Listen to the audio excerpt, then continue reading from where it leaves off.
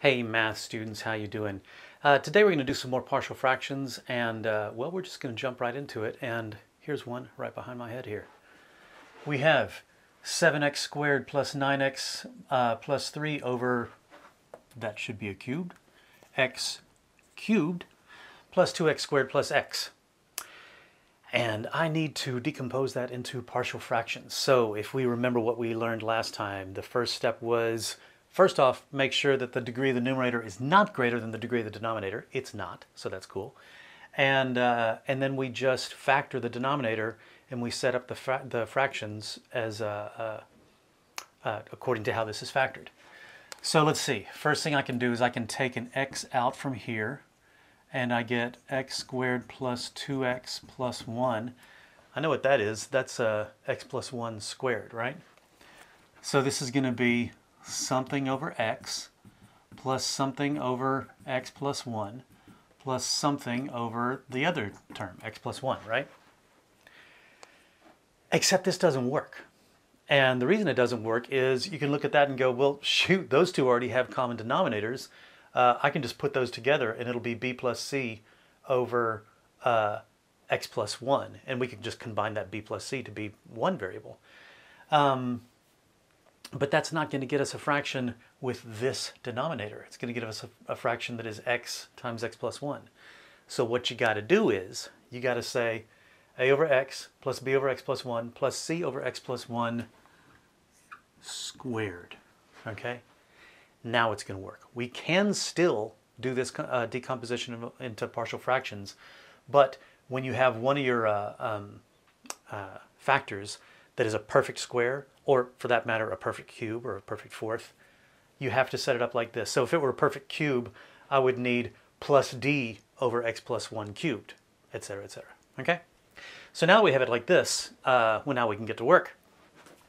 Okay, so that means this is going to be a times x plus 1 squared over x times x plus 1 squared plus b times x plus 1 over x times x plus 1 squared, making sure that I multiply everything by the appropriate factors, plus, and this is c over x plus 1 squared, so it's just going to be cx over x times x plus 1 squared. And now I have common denominators, so now I can just add on through. So this is going to be a, and I'm just going to go ahead and multiply that. So ax squared plus 2ax plus a plus bx squared plus bx plus cx over x times x plus 1 squared. Okay? We good so far? All I did here is I just multiplied out, distributed. Okay? Now it's time to combine our like terms. So let's get our x squareds together. This is going to be a plus b x squared. Now our x's plus 2a plus b plus c x. And now our constant terms, which is just that one, plus a over x times x plus 1 squared. Now I compare this to this. And I say, okay, well, I can see now that a has to be 3. So a is going to equal 3. A plus b has to equal 7. And I've already figured out that a is 3. So that means b is going to be 4 to make a plus b equal 7. And then 2a plus b plus c has to equal 9. Okay, let's think for a second. 2a is going to be 6, plus b is going to be 4, so 6 plus 4 is 10, plus c is 9. That tells me that c is negative 1. So what's my answer going to be? My answer is going to be 3 over x plus 4 over x plus 1 minus 1 over x plus 1 squared. And that is my answer. All right, let's do another one. Okay, so now we have 5x squared plus 15x plus 7 over x cubed plus 7x squared. Okay, What can we factor out of this? Well, we can factor out an x squared times x plus 7. So we're going to have the same issue happening that we had last time, and that is we're going to have something over x plus something over x squared plus something over x plus 7, okay? So these two fractions both correspond to the x squared. All right. And we'll call this A, we'll call this B, and we'll call this C. And this is going to be A times x plus 7. Remember, I got to look at that and compare it to that. Over x squared times x plus 7. Plus B times x plus 7 over x squared x plus 7. Plus cx squared over x squared times x plus 7. I think you can still see, oops, I'm not sure you can see that. It says cx squared over x squared times x plus 7. Let me move things over to the left a little bit. So this is going to get us ax squared plus 7ax plus bx plus 7b plus cx squared, everything over x squared times x plus 7. Combine our like terms into, so let's see, the x squareds are going to be a plus c times x squared. The x's are going to be 7a plus b times x. And the constants are just 7b. And that is over x cubed plus 7x squared. Again, now we take this and we compare it to our original problem. So that means 7b is 7. So b equals 1. All right? 7a plus b equals 15. Okay? And so since we figured out that b is 1, so 7a plus 1 is 15, so 7a is 14, so that means a is 2. And a plus c has to equal 5, and if a is 2, then c must be 3.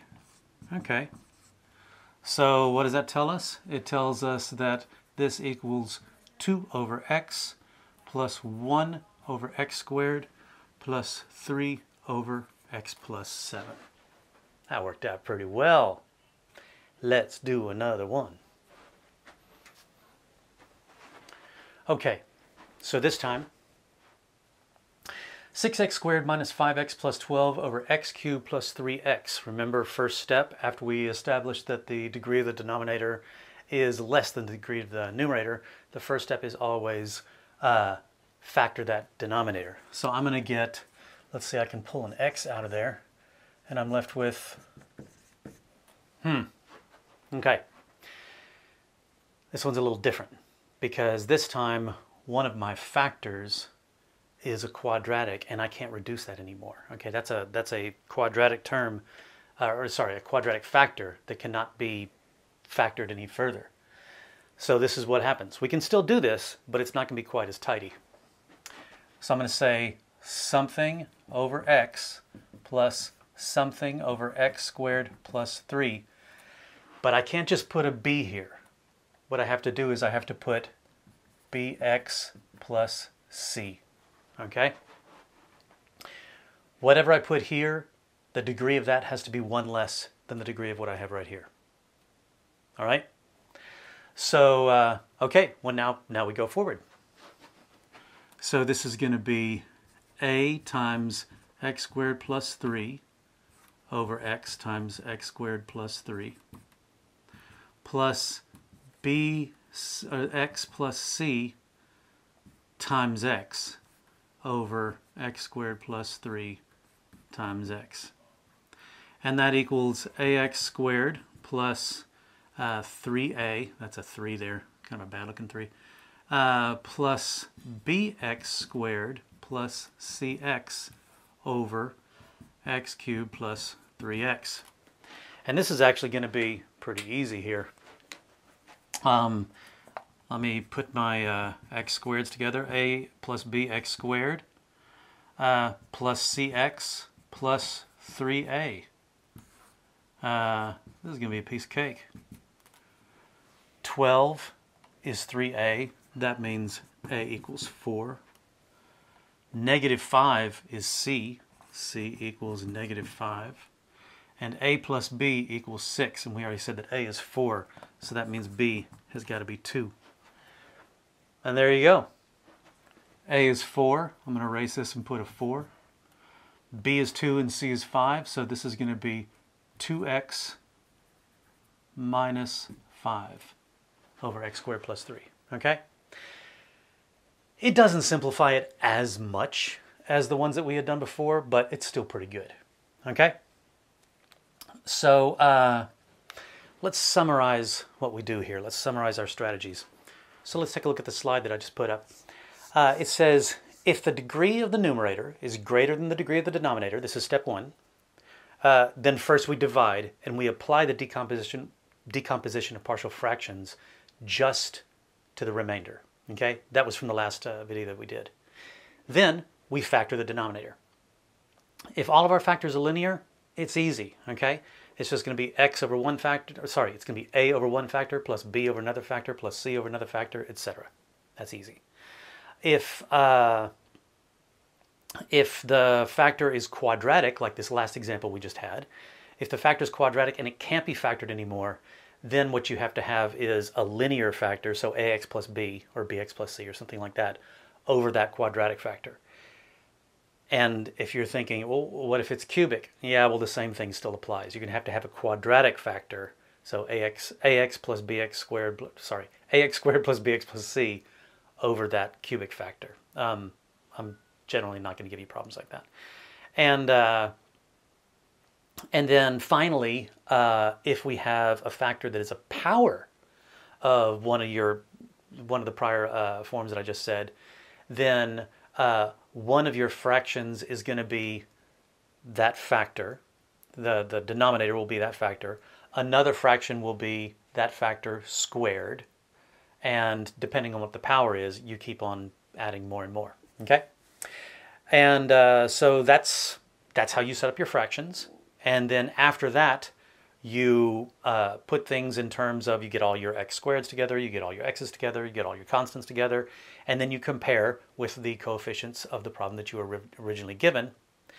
You solve for what a is, you solve for what b is, you solve for what c is, and then what you get is a system of equations, and you solve that system of equations and then substitute the a, b, and c, and d, etc. back in there, and you got your partial fractions.